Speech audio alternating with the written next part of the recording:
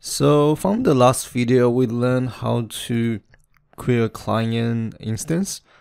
And for this video, we're going to take a look at how to use the Google Vision API to detect text in an image. So here, let's take a look. And from the client method, we have a method code. So if you scroll down, there's a text detection method. And there's also a document text detection method, which is to extract text from an image file, but for documentation types of image. And I'll start with the detect text in image first.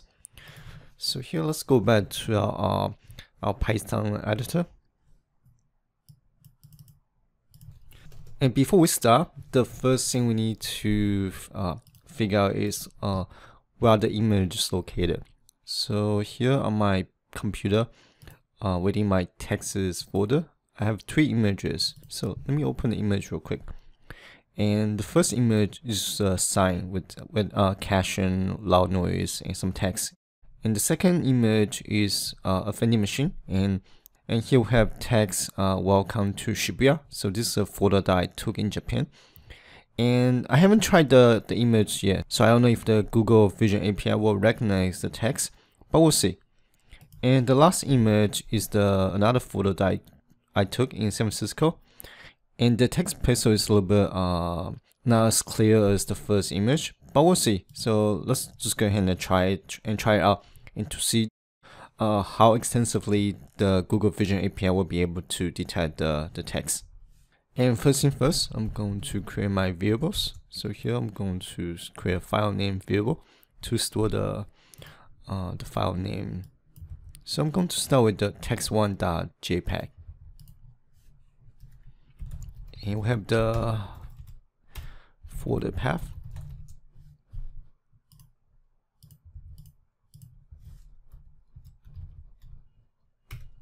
And we need to open the image as binary. So with ia.open. And here I'm going to use the os path.join to join the folder path and the file name together. I'm going to name this as image file. And we're going to store the binary information to a contents object.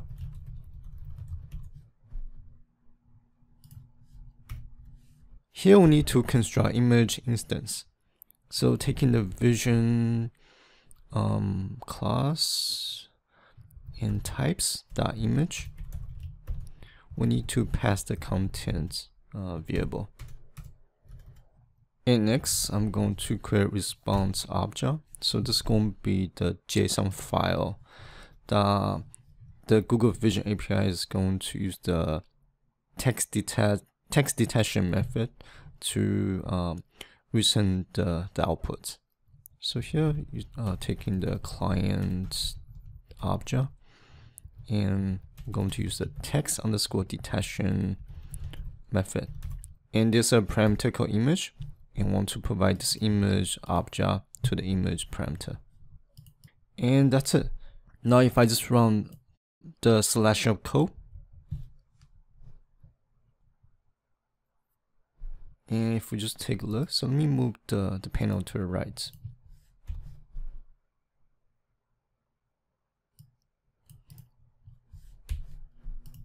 And if I just print the response output, and he will get a list of JSON file, JSON properties, not files.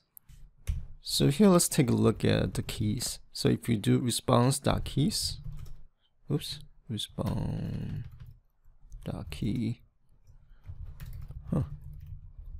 response, no response. Oh, so this returns a annotated image response. Okay, let me do this. Let's see. So here I'm going to import a pandas friend. So I'm going to just basically display the information that is relevant. You can always go to the JSON response and I'll look at each key one by one. But here, since I'm trying to make the video short, there's no pandas package. Let me install the pandas package real quick. Okay, now I just finished installing the pandas package. Now let's go back. So here let me re-import the pandas module. Now if I use the data frame methods, I'm going to create two columns, the locale column and the description column.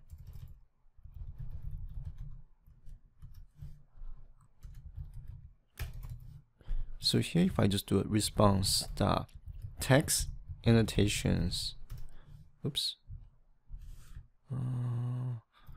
response dot text annotations. Okay, this will basically returns all the labels or text that the method locates. So here we have caching, loud noise, and so let me just quickly go over different elements. So the description is basically just the text that the API found, and the bounding polar is basically the location where the texts are located. I'm only interested in the description and the locale. So the locale basically tells you the text language. So here we need to iterate each record one by one. So here, let's do this. I'm going to create a text object, text is object, and taking the response, and we're going to use the text annotations method.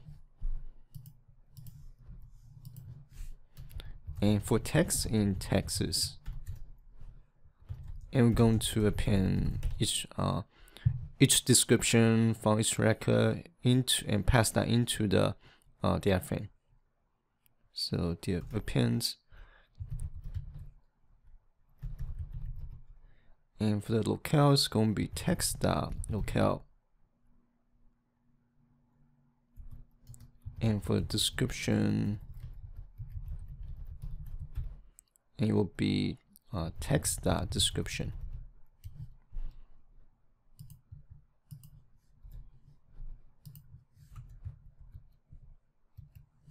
Oops.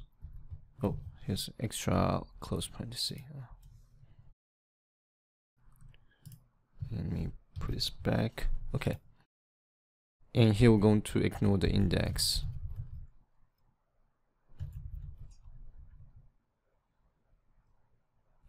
And that's it. So now if let me run line 18 to line 28. There's a typo. So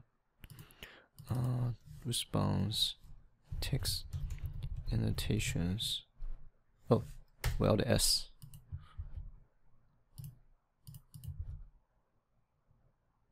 Let me check. So oh, should be plural. No, okay.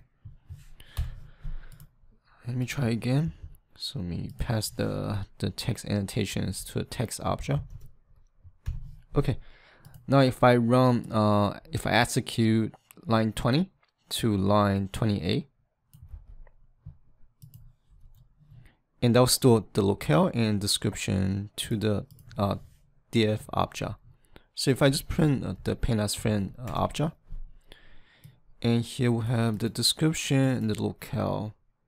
So I guess all we need is just a description. We don't necessarily need a individual column just for the locale. Now if I just open the image, so text 1, and if we just do a quick comparison,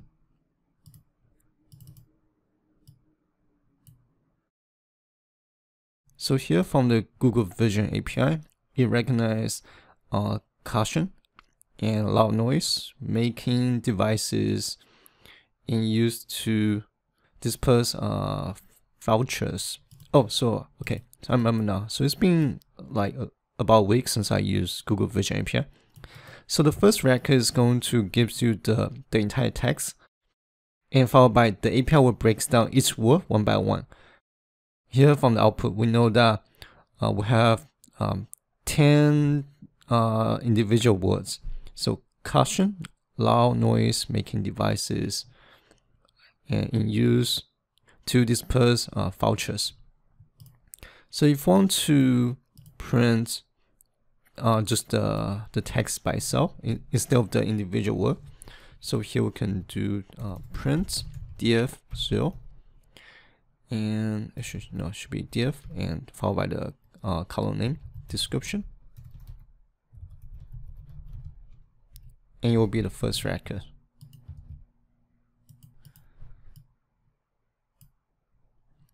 So I'm actually going to make this a function. So let's call this detect text,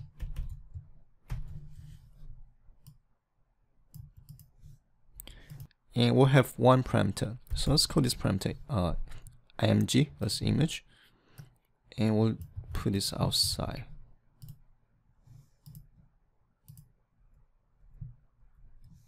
So here I'll replace the path join. So I'll put this outside, and I'll replace that with img variable, and that should be good. So so here I want to return the function as a data frame object.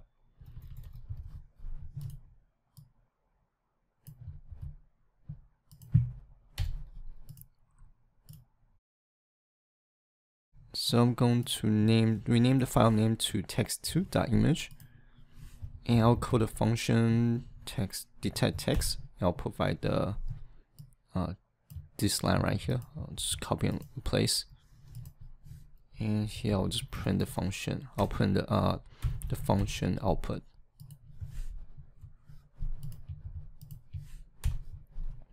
Now let me open text2. So this one is the welcome to Shibuya image. Now if I run these 3 lines, and here we get welcomed, hit HII.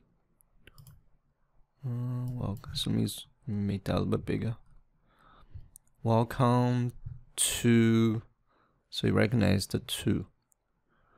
And I don't know where the HII coming from. I think it's coming from maybe this vending machine icon. So you recognize welcome to Shibuya 3 times, and yeah, so pretty good. Now the last image that we're going to experiment is this one right here, the photo I took in San Francisco. So if I run this function, these 3 lines, and we get 27. So here, 27 right here. Pause, and it didn't recognize the end. So apparently there's a K right next to it. Let me zoom in a little bit more. And I don't see the K. And market and high street. So okay, so you recognize the high street text, but it didn't recognize the end. And you can also pass the image URL. So here, let me show you.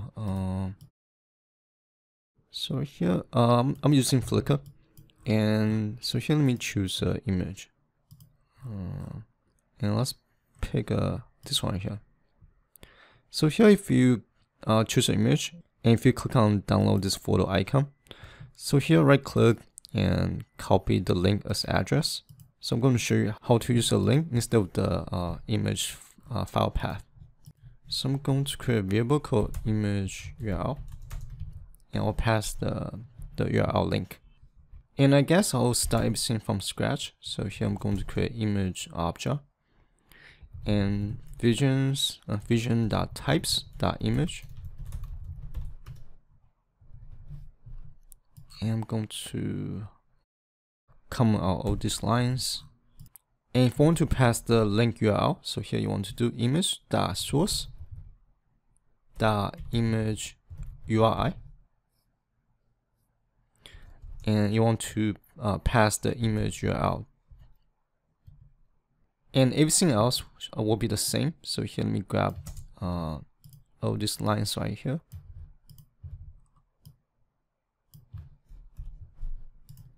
and let me clear out the console.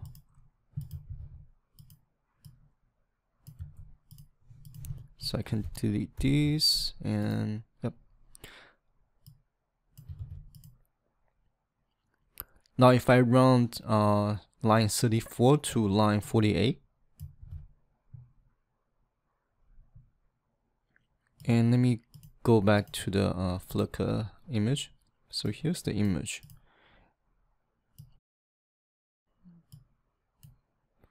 Make the window a little bit small. Now if I just print the different object, so he'll get center. So recognize the text center. Shipped to camp, not the kids their stop. Postal ship outlet, and also recognize the phone number. So 301-208-9003. So this is everything for this video, and for next video I'm going to show you how to use the Google Vision API to recognize the handwriting in an image.